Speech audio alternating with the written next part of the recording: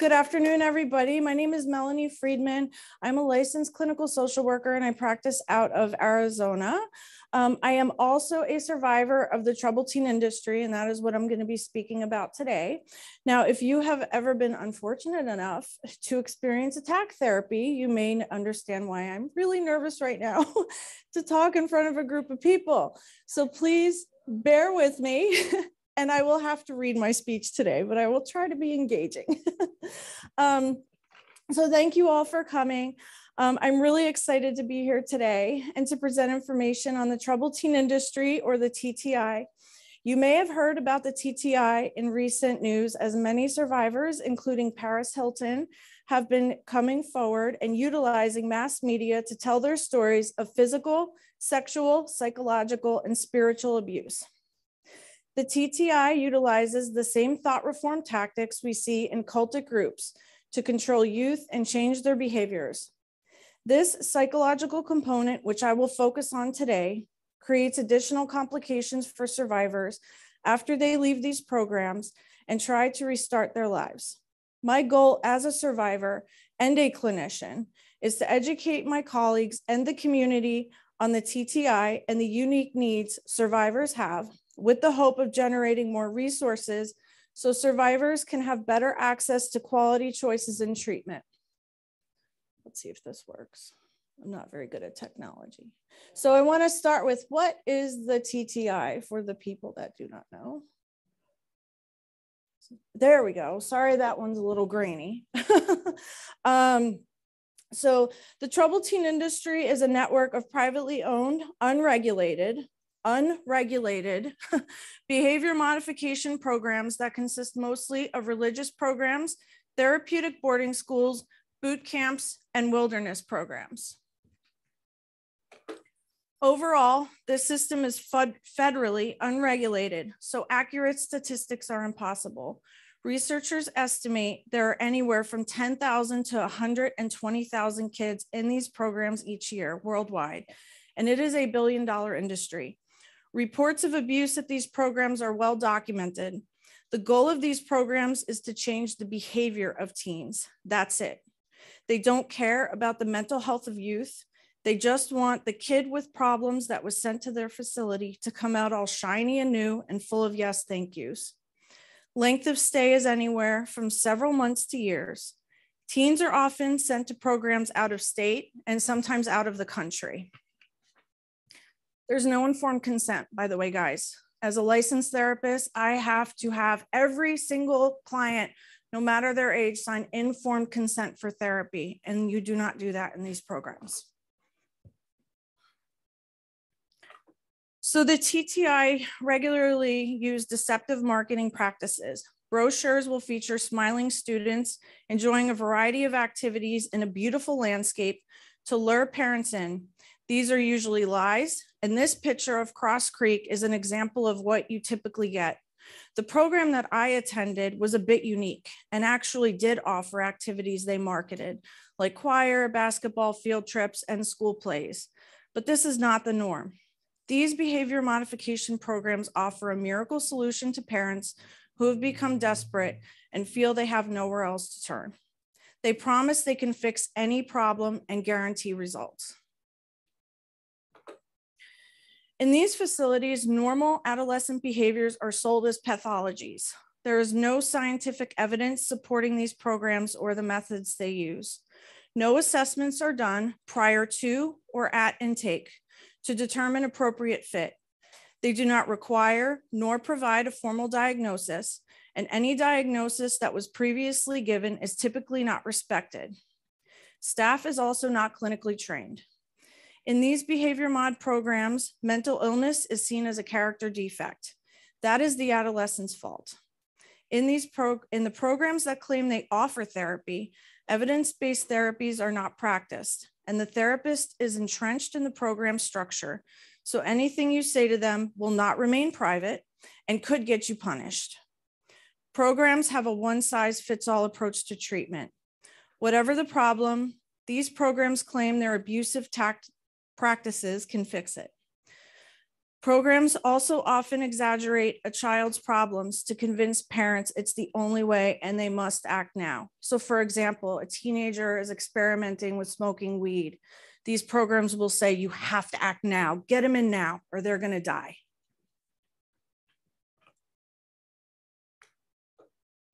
So these are problems they claim to treat. And here you will see a list of problems the TTI claim to treat. Notice there are some that are just not problems at all, such as being a part of the LGBTQIA+ community. And some are just normal adolescent behaviors. These issues can typically be addressed with outpatient care and specialized community support services. It is important to note some of these programs are practicing conversion therapy on our LGBTQIA+ youth. So where it all began, our origin story. All right, so schools for troubled youth go back to the early 1900s and before. The model for the TTI programs we see today was developed by Synanon in 1958. Founded by Charles E. Dietrich, the Synanon model used confession, ridicule, and cross-examination as an attempt to change behaviors and thinking of followers. Synanon started as a temporary inpatient program to treat drug addiction. The program included workshops where members would be attacked and forced to attack other members for hours with no sleep and limited food. This was known as the game. As the years progressed, the group became more controlling and sinister, and this is now known as one of the most dangerous cults in US history. Synanon disbanded in 1991 due to members being convicted of a variety of crimes, including attempted murder, where they tried to poison a lawyer with a rattlesnake in a mailbox. So look it up. From Synanon came copycat programs of The Seed and the Next Straight Inc.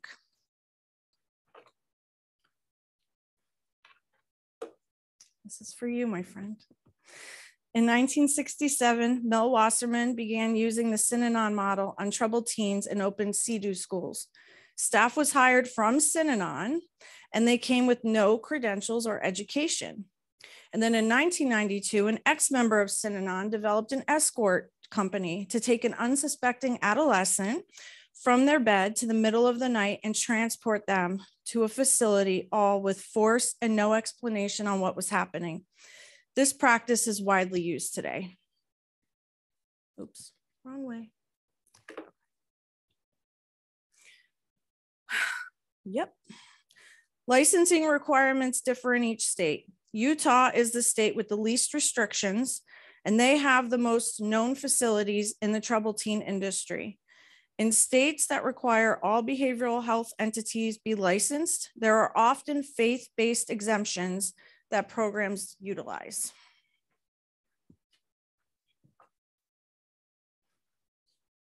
All right, now the fun part. All right. So now I want to dive into the structure and patterns of these programs. And as a model, I'm going to use the program that I attended, which was the Family Foundation School in Hancock, New York, later known as the Allenwood Academy when they tried to rebrand due to reports of abuse had decreased kids coming in. Allenwood Academy, they are now closed as of 2014. Other TTI programs will look a little different in daily structure and terminology used. However, the patterns of abuse and thought reform tactics employed are the same. I was in the family in 1998.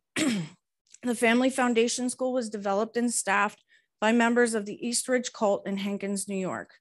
They used Catholicism and an altered, unyielding model of AA as their doctrine. So how I got sent there. To be fair, I was absolutely out of control by the age of 17. I was struggling with significant mental health and behavior issues all through my teen years, and I did give my parents a run for their money. My parents tried really hard to help me, and through a variety of therapeutic methods. Unfortunately, what I needed at that time and what we had access to did not align, so the problems persisted. My mother met a woman in a parent support group whose daughter was at the family, and she highly recommended the program. My parents did their homework, and they did it well, but the people that run these programs are master manipulators and knew exactly how to sell their program to my parents. So off I went. When I first got to the program, everything that was personal to me was taken, and I was left with just a couple of items that met their strict clothing requirements. And medication that was vital to my health was taken, and I rarely received it. I was ordered to spend my first 3 days doing a rigorous 4th step, which was given back to me multiple times because I wasn't being honest enough. It was not accepted until I added a whole host of lies to appease them. I was assigned a junior sponsor to show me the ropes, and later I learned to also watch my every move because they were watching mine. I could not go anywhere without a shadow, including the restroom. Our time in the restrooms and showers were always watched and time monitored. Students were divided into families. When I was in the program, there were 6 families. Each family had approximately 25 to 30 students, family leaders who acted as our mother and father, and support staff. All staff, no matter their role at the program, were part of our treatment. We were our own little community, and many of the staff lived on family school property. Your family leaders and support staff could be anyone from a teacher to administrator, counselor, or even a groundskeeper treating you. This is what a daily schedule looked like at the family. Every minute of our day was filled, and there was no free time to think, process, or decompress. Any spare time is filled with hard labor, honesty lists, and 4th steps. Even our meal times were not an opportunity for a break due to table topics. Table topics were the family's version of attack therapy. During each meal, just as plates were being cleared, students would hear the dreaded banging of the silverware by family leaders. At this time, students would get called up to be confronted on any number of offenses, real, imagined, or just made up by staff and fellow students. It was the other student's job to tear that student down through mockery, insults, and humiliation. I was once brought up for making eye contact with my peers and brushing past a male student on the way to dinner. I was charged with being lustful and was verbally abused by everybody in the room. It does not matter how ridiculous the offense is. If you are accused, then it is expected that others will chime in and allege that you offended them as well. If they don't, then they could be a target. So does that sound familiar? This type of therapy is the game that was established by Charles E. Dietrich in Synanon and is a favorite tactic of the TTI. The system was and is kill or be killed. You either participate as an abuser or you become the abused. Even though we were all being abused by the staff, they had created a system where we were also pitted against each other. So there was no chance of us forming a united front. Students were also employed to monitor runaway and suicide risks to restrain other students. There was an incident toward the end of my stay in which I had become a serious flight and suicide risk. I was put on double shadow during the day and night, which meant 2 students were to watch me at all times. I was never seen by a staff, counseled by a professional, or seen by a psychiatrist during this time.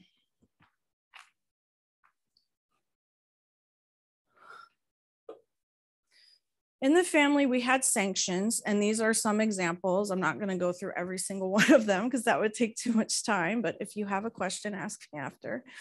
A sanction is a consequence for a behavior that you are accused of. It is very common to be on multiple sanctions at a time. God knows I was. And there is no standard length the consequence lasts. Many were social in nature, like blackout, invisible, and exile. These are basically just different levels of banishment.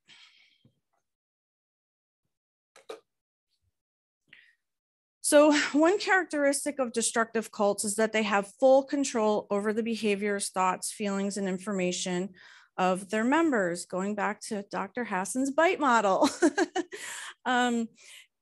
Cultic groups control the individual's communication with the outside world, as well as all sources of information coming in. Radio, television, and newspaper are either not available or their use is restricted. In addition, groups control when members eat, use the toilet, and if and when they sleep. These programs are no different. Their goal is to strip away every piece that makes you you and build a new, shiny program version to send home as proof that their program works. They always demand complete and total honesty from us, but getting honest doesn't necessarily mean telling the truth.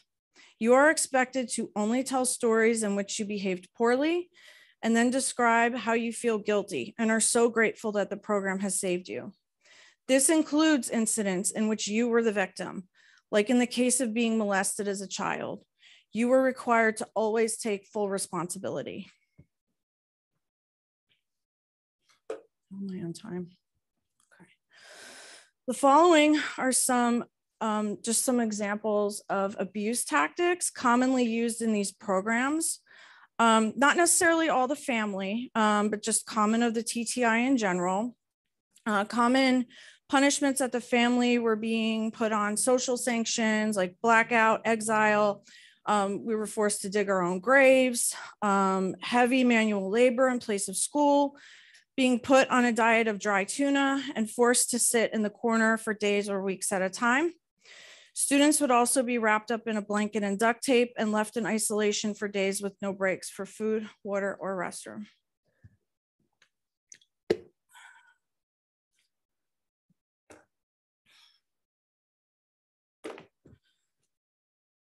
After several months fighting the program, they had broken me to the point I decided to conform.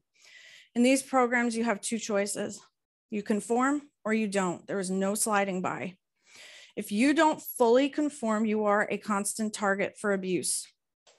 After months of resisting and being punished for it, I decided conforming would be better than the hell I was living in.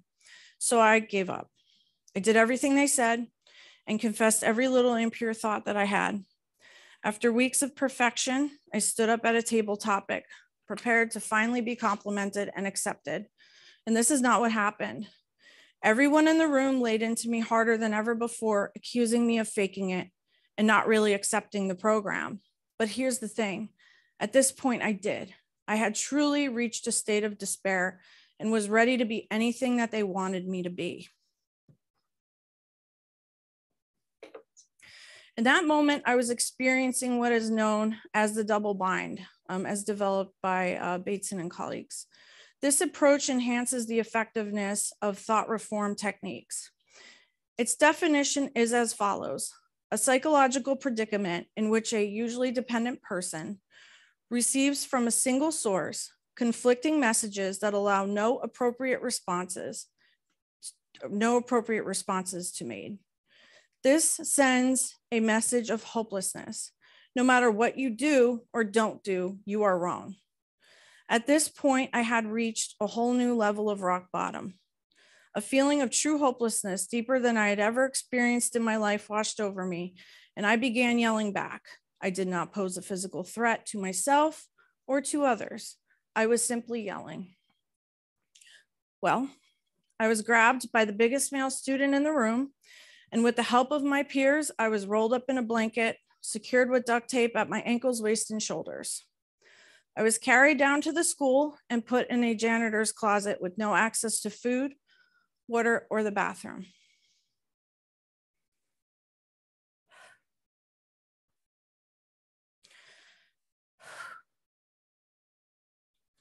I know I was there for at least 48 hours, but I have little memory of that time in there. Other students report being confined in this manner for as long as 8 days. Just when you don't think your mind can break down any further, it surprises you. And I don't remember much, but I do know that that was the time that I decided to run. And I did run. I ran twice. And I made it to my hometown in central New Jersey, only to get sent back even after I turned 18. In a rather interesting turn of events, and I must admit, quick thinking on my part, I got myself kicked out after about 7 months in program. Getting kicked out of these programs is extremely rare and difficult. So I wear this as a badge of honor and a big middle finger to them.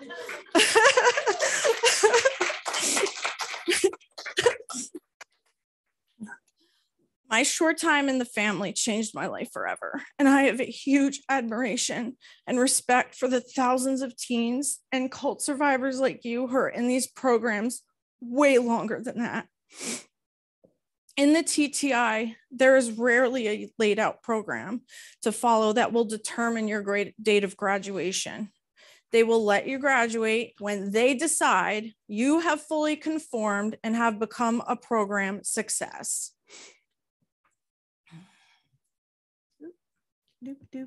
Okay. Now, at this point, you may be asking, well, why don't you guys just tell your parents?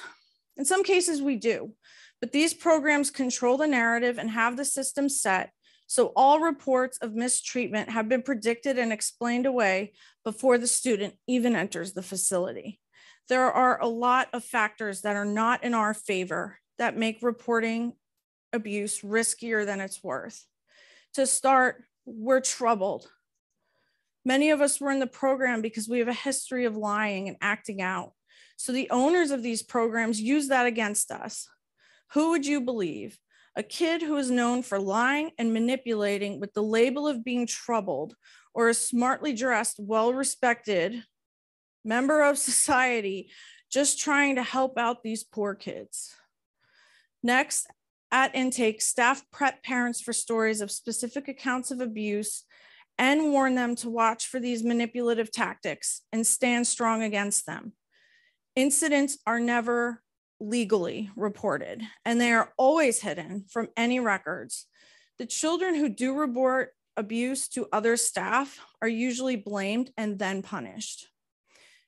Image is also protected by coercing positive testimony from students. Even though we were all dying inside, visiting parents would see that the scowling, angry kid they sent away was neat, smiling, loving, and polite.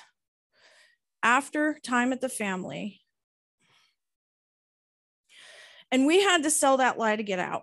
If we reported it to our parents, there was a very high risk we would not be believed, and then any hopes of graduation vanished, and we would be forced to stay longer.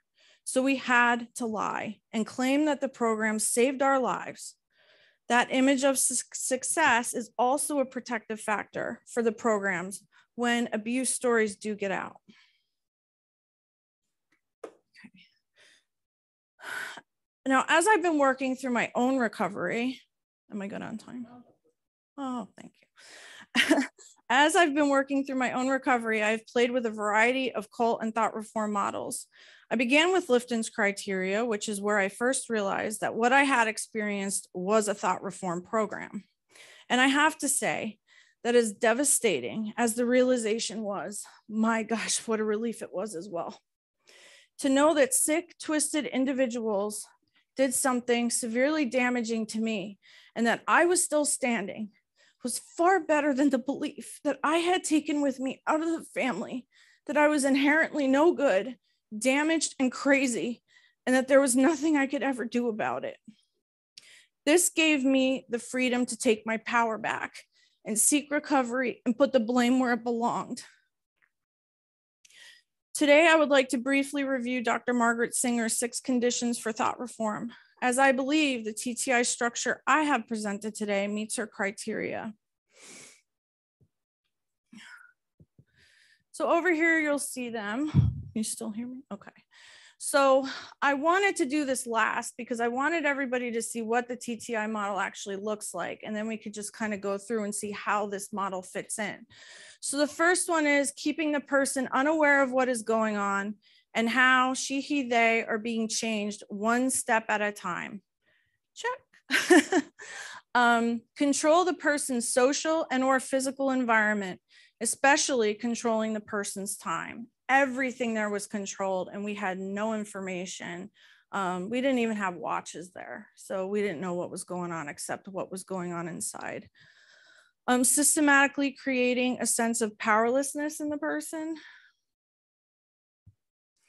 Manipulating a system of rewards, punishments, and experiences in such a way as to inhibit behavior that reflects the person's former social identity. 5, manipulate a system of rewards, punishments, and experiences in order to promote learning the group's ideology or belief system and group-approved behaviors. And then 6, put forth a closed system of logic and an authoritarian structure that permits no feedback and refuses to be modified except by leadership approved or approval or executive order. And I wish I could go through these in more detail. Just time doesn't allow it, but hopefully you guys can kind of see, thank you so much. You can see how that fits in. All right. So now that we've reviewed the coercive nature of these programs, I would like to lastly discuss some of the aftermath we're left to face as survivors. And I have to go through this super quick because I only have a few minutes left. So an adolescent's brain is still developing. The prefrontal cortex is not fully developed until age 25. And so the prefrontal cortex is what controls reasoning, problem solving, comprehension, impulse control, creativity, and perseverance. Chronic exposure to traumatic events such as neglect and abuse significantly impact healthy brain development and function. And obviously, if you're in abuse, that's not gonna develop properly. The limbic system, which is located in our temporal lobe, manages functions we need for survival, including our fight or flight response. This response system begins in our amygdala. So when we look at long-lasting results of trauma, such as PTSD and CPTSD, we see that what happens is the event or string of events triggers a fight, flight, fawn, or freeze response so intensely that the person cannot turn it off once the threat is over and remains in an adrenalized state. This is when you start to see chronic emotional and psychological difficulties, which are present in a PTSD or CPTSD diagnosis, such as the following. And so these are just some of the after the emotional and psychological after effects that we face as survivors when we leave these programs. This is an article that came out in 2018 to talk about the death rates that we were seeing in my specific program. This is not just about my specific program. It's across the TTI. And I want to be really clear, kids are not just dying after these programs, they're dying in these programs because of medical neglect, restraints, and other reasons. So kids are dying in and after, okay? All right, now I'll finish. So following the program, it is very difficult for survivors to articulate what happened as abuse. When I left the family, I didn't fit in anywhere. My relationship with my parents had deteriorated, and I had turned to anything that took me outside myself. When I was in program, the world had stopped for me, but continued outside as if I never existed. When I left, after 7 months of being imprisoned in that camp on the hill, everything had changed, and I was completely lost. I was in other placements prior to the family and following, so I had been gone for almost a year at that point. I had disappeared without a trace, and my friends had eventually forgotten about me. I didn't know how to ask for help because I didn't understand the magnitude of what had happened. I thought I was just being sensitive and that I deserved every single piece of abuse because I was bad. There were moments I did try to share about my TTI trauma, and the responses were not helpful. This experience is not mine alone, as I have read similar accounts from hundreds of TTI survivors. This lack of knowledge of this keeps us silent and resistant to asking for help. After falling into a very dark place, I eventually decided to find recovery, and this process has been long and definitely not easy. Despite my now 20 years of trauma recovery, I still struggle in many ways, and I've had to accept that the family will always be a part of me. And that is why I'm here today. I want it to be different for my son's generation. I don't want these places to be an option any longer.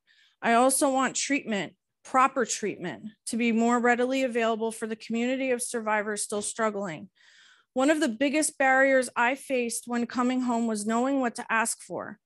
I didn't truly know how to advocate for myself or know what steps to take until I had become a clinician and began learning more about trauma and cult recovery. Because I became trained in trauma-informed care, I then knew what to ask for. After all of those years of therapy, I was never guided down the path I needed, and we need to do better.